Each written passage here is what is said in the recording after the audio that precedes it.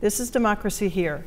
My name is Maryelen Calderwood, and my guest today is Suzanne Love. Suzanne is a nurse and a member of the Massachusetts Nurses Association. Today we're talking about ballot question 1, safe patient limits, which the voters of Massachusetts will decide in November, and which is a topic of interest to Franklin County, continuing the political revolution.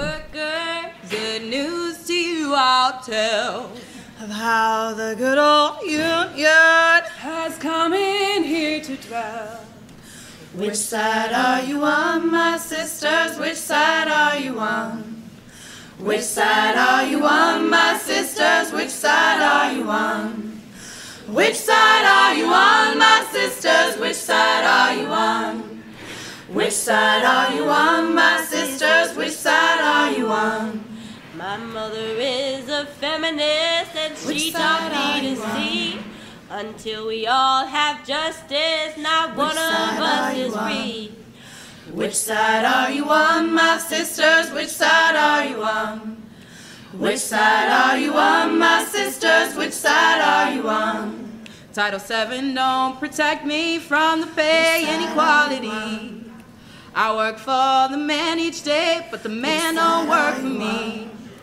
Which side are you on, my sisters? Which side are you on? Which side are you on, my sisters? Which side are you on? I don't need those corporations sucking on my tit. A little socialism don't scare me one bit.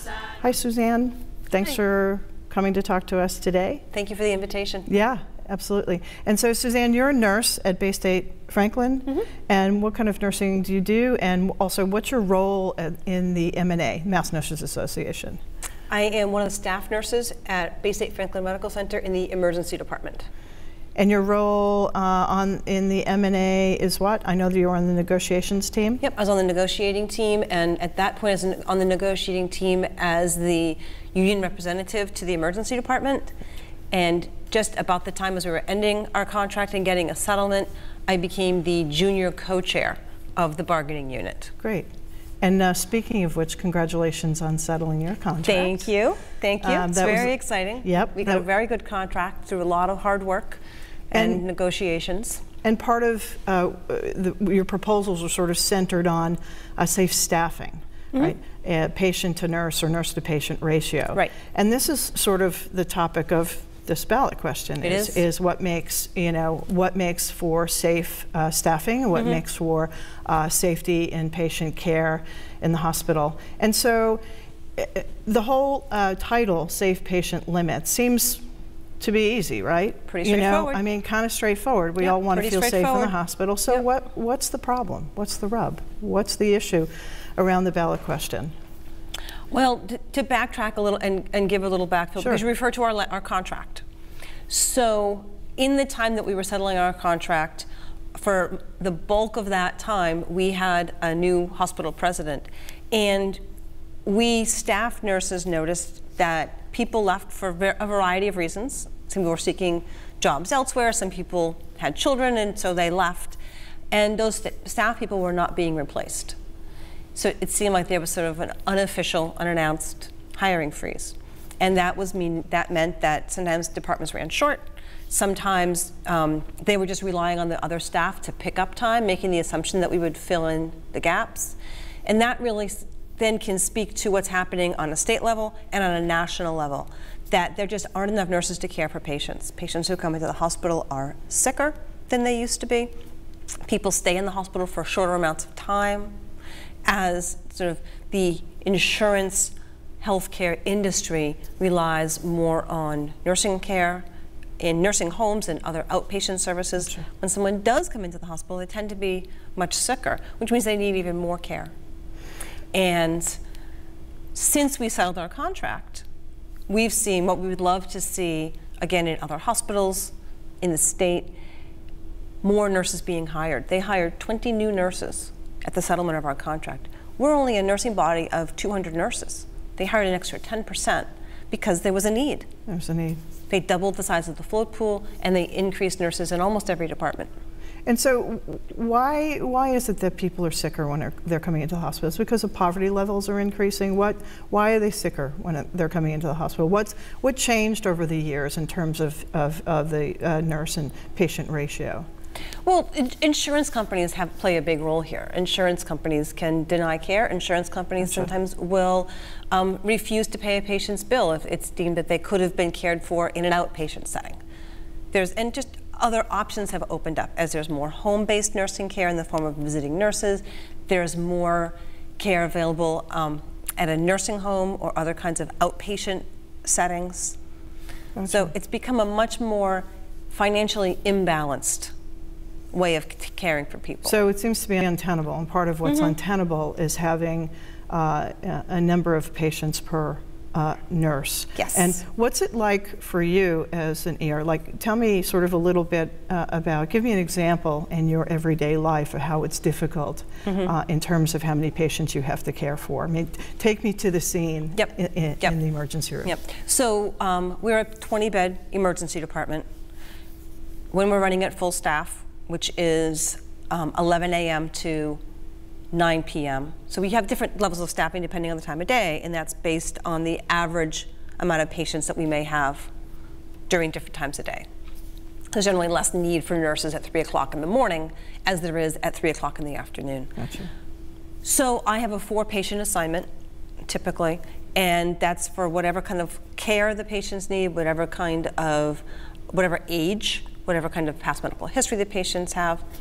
And so then patients come into the hospital, we do an assessment, and at the end our goal is the patient leaves the emergency department because either they're well enough to go home or the patient needs to be admitted to a hospital, us or a higher level of care.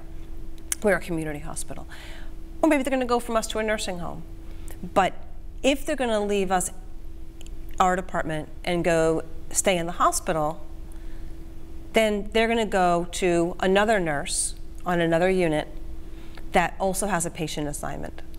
If that nurse, and this is where the staffing bill really comes into play. I see. So that staffing bill is really very much directly addressing patients who are inpatient, who are staying overnight in the hospital. That nurse also has a lot of responsibility. You have someone coming into the hospital with a brand new diagnosis. The patient has a lot of questions. The family has a lot of questions. Even if it's continuing care for a known diagnosis that has now gotten worse. For instance, someone with congestive heart failure and medications aren't giving them enough help, they're getting worse. Maybe they got pneumonia on top of having congestive heart failure. They need education, they need medications, they need guidance, they need a lot of treatments.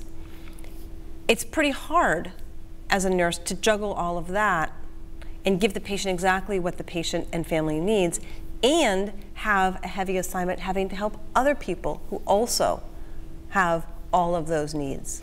So you could have like 4 critical folks come in, and you could have a very large family for any one patient.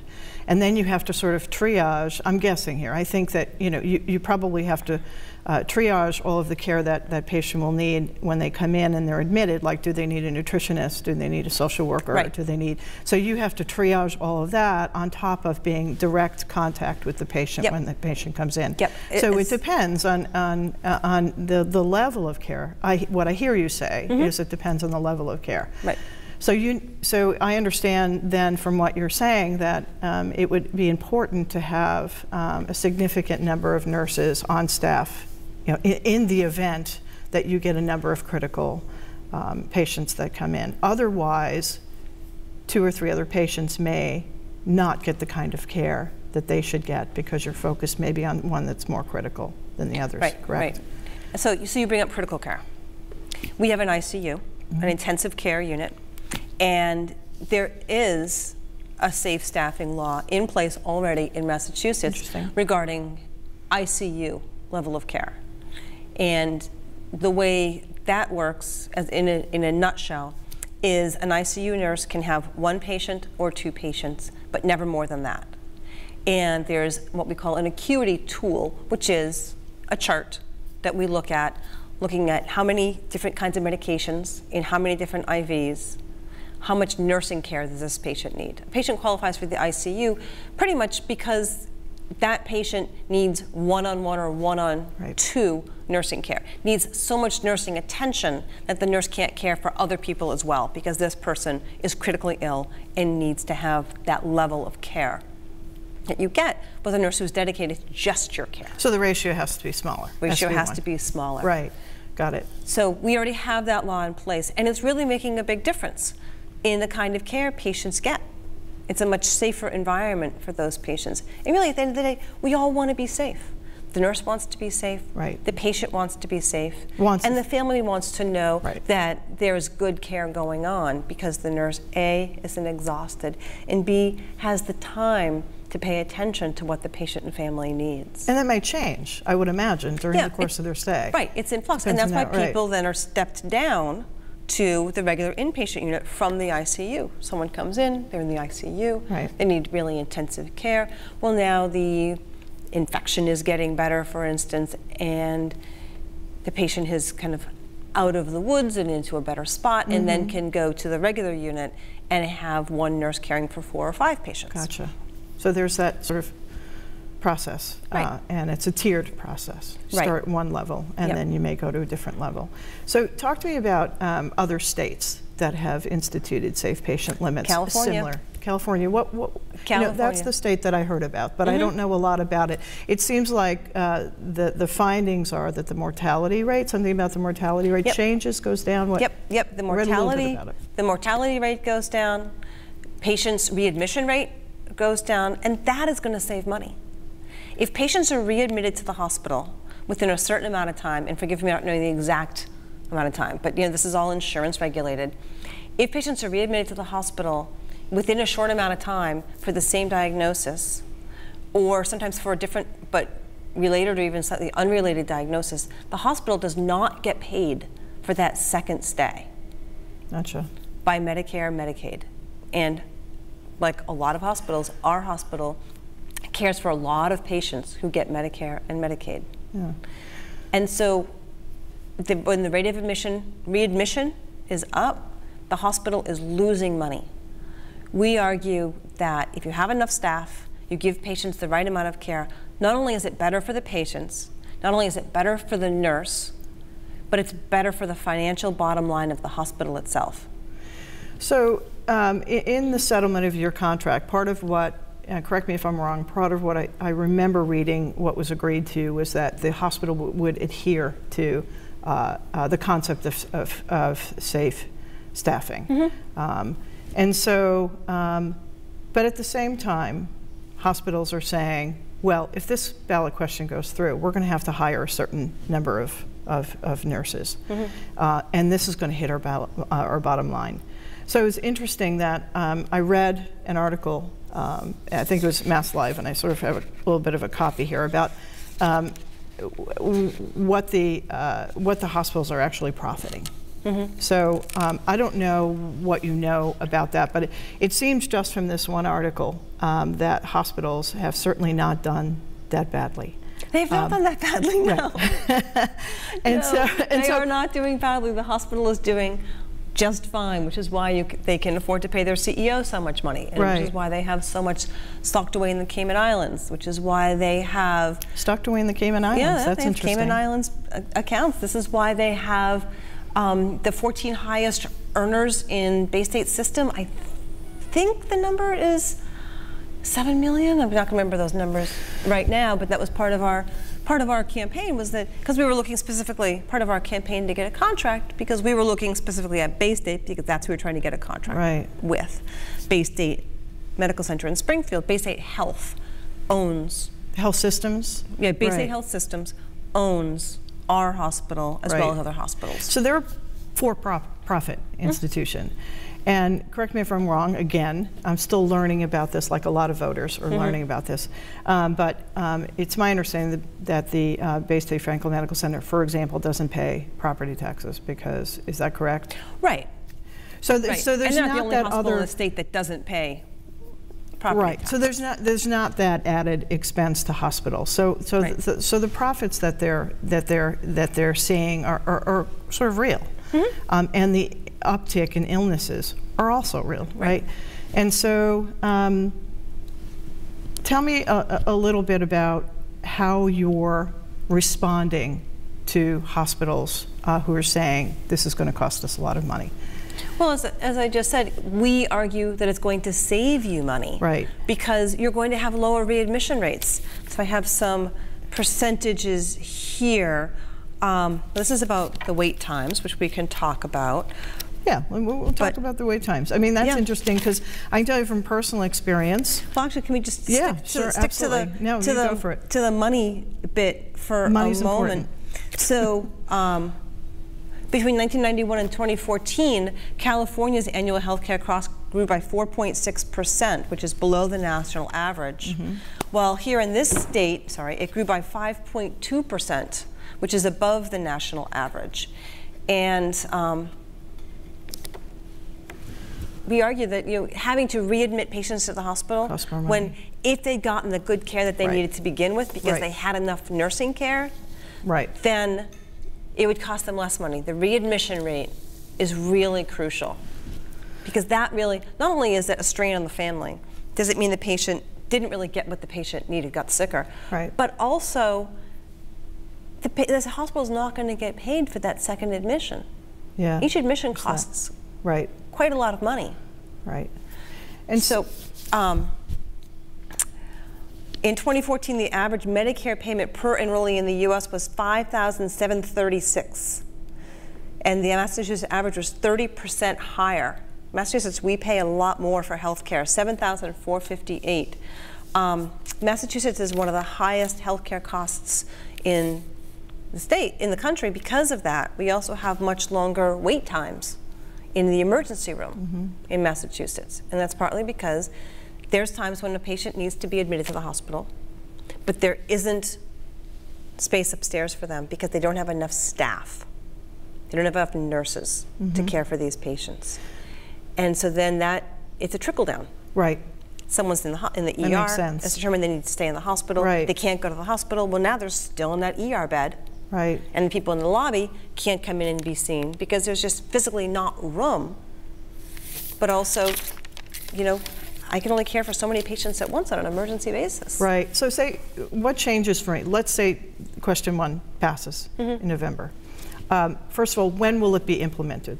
If it passes in November, when does it go into effect? And how does it go into effect, in other words? So it passes in November. Does that mean instantly that hospitals are mandated to hire a certain amount of nurses? Well, right away. Yes. Okay, so right away. Well, Okay. I think it's January 1st of 2019. The law starts to roll into effect. And so, they'll need to start hiring nurses, and there's plenty of nurses that can be hired. I know nurses who are leaving the hospital who told me they're leaving because they just can't do it anymore.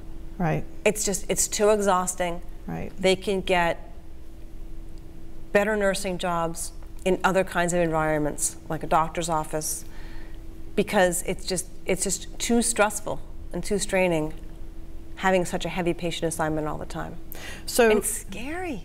We have people's lives in our hands. We want to be able to give them the resources that they need to be able to do well. That's the goal, is you come in the hospital to get well and go home and carry on your life as best as you medically can. So it goes into effect January 1. I'm a patient. I come into the emergency room and I've got, whatever. I've got a cut. And I have to wait in the emergency room. Actually, this is a real story. My cat bit me.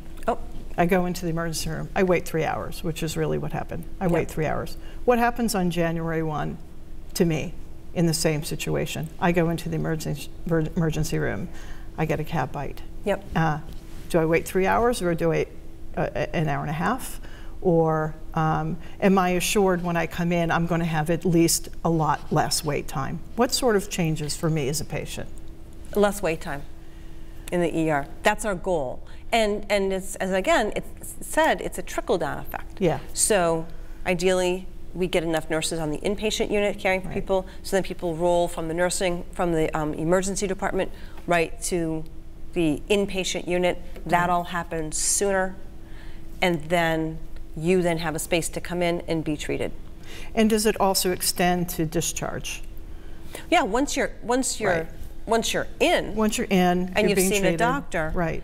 Then, as far as getting discharged, that means that your tests have come back, your doctor's talked to you, your doctor's discharged you, your nurse has been able to get in there into the room with your discharge papers and sit down and take a moment to educate about what you're going to be doing for outpatient care. So, using your cat bite analogy, you're going to be on antibiotics. You're going to be watching for signs of further infection. Right. I can't just hand you papers and say, here, take your stuff, bye. I need to sit down and say, here's your Bactrim. You're going to take it every 12 hours. Please take it as you should, and here's why. Please finish it, and here's why. Here's what you're going to watch for to make sure that the injury, the cut, the bite is healing well. And here's why you're going to come back and seek more medical care. So overall, without that, you run the risk of going with your cat bite analogy. If someone just says, here's your papers, I gotta go, good luck, then you may look and say, oh, the prescription says take Bactrim twice a day. Well, I'll take it with my breakfast and I'll take it in the afternoon. I'll take it every 6 hours. That'll be good enough, right? That's 2 times a day. You didn't get the education. No, twice a day means every 12 hours. 12 hours, not, yeah. And say, oh, okay, I have a bite. Now I'm taking this medicine. I'll be fine. I'm off on my way. And you're not told, if it gets red, swollen, hard, there's a red line going up from it, you need to come in and seek medical care.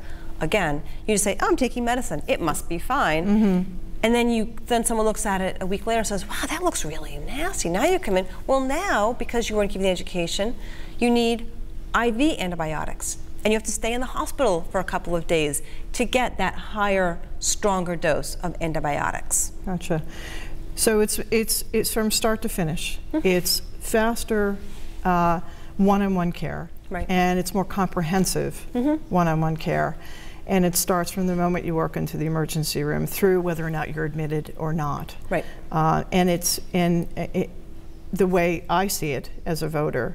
It is from infancy all the way until end of life, right? Because I mean, in my industry, it's public education. We start pre-K and then we end it at 12th grade. But you know, we're talking about everyone in our society. And that's why hospitals have beautiful birthing centers. Right. Because birth not only is the first medical encounter for the infant, but it's when a lot of young adults who generally tend to be healthy people, those people who are having babies, that's often their first encounter as an adult with a hospital system. Right. And so the hospital systems have figured out, give really, really beautiful, good care in these lovely facilities for that population, because that population is going to be staying. Now you have a very small child, that baby may need care later.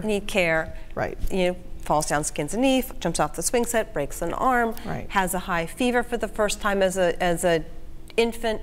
Families are going to bring the child to where they got the care to begin with. Right. We are looking at lifelong care when we're caring for people. Now your grandmother needs some attention because she's just not breathing right. You're going to go to the place where you gave birth because you had a very good encounter at that point, you had the right kind of care. You're going to come back there. And or conversely, you felt rushed. You left there a little confused about what you're supposed to do. You don't really know where to go forward. Well, maybe you're going to go to another hospital. And how are hospitals preparing for this right now? Right now they're preparing for this by pushing back as much as they can to not have it happen. So what about new hires now? Because obviously people are leaving now and they do hire new people. So what's happening with new hires now? How are the hospitals responding to it? I can tell you what my hospital is doing. That's I work great. for Bay State Franklin Medical Center. And this is, you know, there's the other context of we just got a contract. So they are hiring, as I said, 20 new nurses in every department, or in a lot of the departments. They've been hiring new people. Because we have this contract saying that they're going to hire to fill the staffing needs of the hospital. So they're already sort of putting this ballot question, which has not even been presented to the voters yet in November. They're putting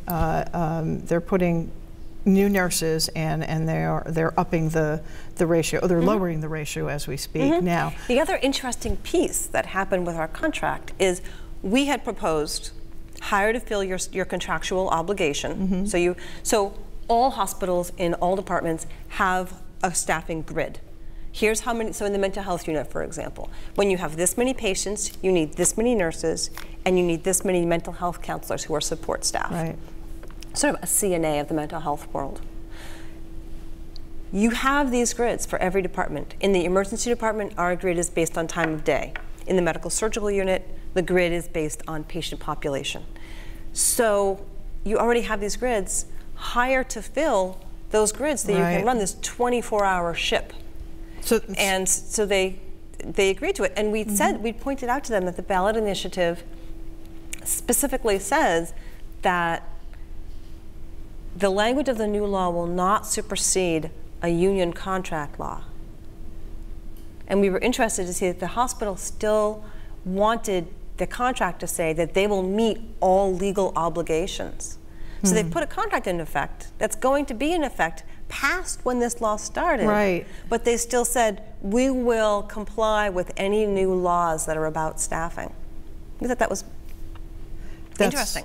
That's interesting. Yeah. That's good. It'd be interesting to see how that moves along. Yeah. You know, at the end of the day, Maryelen, the nurses and the hospital administrators have the same goal. We want to be the best hospital we can be. For a while, Bay State had a banner out front saying that they're one of the top 100 rural hospitals. We want that to be true, not just for how much money you make, but for the kind of care you provide, the low readmission rate to the hospital that you can say that you have, and the great patient satisfaction that you have. And patients, one of the patient's #1 satisfaction goals in the list is, my nurse had enough time to take care of me. I have heard of patients saying to the case manager, so everyone's seen by a case manager, everyone's assessed for case management needs. I've heard of patients' families saying, can someone please shave my dad? He's been in the hospital 5 days and no one has shaved him. My 89-year-old father, who's a very proud man, always shaves every day. So and no one's given him that service. Yeah, and can someone please brush my mother's teeth? Yeah. It's basic care that if you have just 1 or 2 CNAs per patient, I mean per unit of 16 people, you don't have enough nurses, patients aren't getting that kind of basic care, and we want to see them get that basic care. So obviously you want voters to vote yes on question 1. Yep, it's really it's key. Right, it's key. It means long-term care, meaning not only for one person, but for the community. So I appreciate your coming. Thank you. And I appreciate all the work that you do as a nurse, and as you're doing on your side job, which is on Question 1 campaign. Yeah. So thank you. Thanks for having us. Yes, absolutely. Thank you. This was Democracy Here, and our guest today was Suzanne Love from the Massachusetts Nurses Association, and we talked about ballot question 1, safe patient limits. Thank you all for watching. Sisters, which side are you on? Which side are you on, my sisters? Which side are you on? Come all you northern liberals, taking Klansmen out to dine. The time has come to choose a side and join the picket line. Which side are you on, my sisters? Which side are you on? Which side are you on, my sisters? Which side are you on? Which side are you on, my sisters? Which side are you on? Which side are you on, my sisters? Which side are you on? My father was a carpenter, now he's with the air and sun. But he'll be with his fellow workers till the battle's won. Which side are you on, my sisters? Which side are you on? Which side are you on, my sisters? Which side are you on? They say in Milwaukee, cleansed by Great Lake water, you'll either be a Union man or a thug for Scott Walker. Which side are you on, my sisters? Which side are you on? Which side are you on, my sisters? Which side are you on? Which side are you on, my sisters? Which side are you on? Which side are you on, my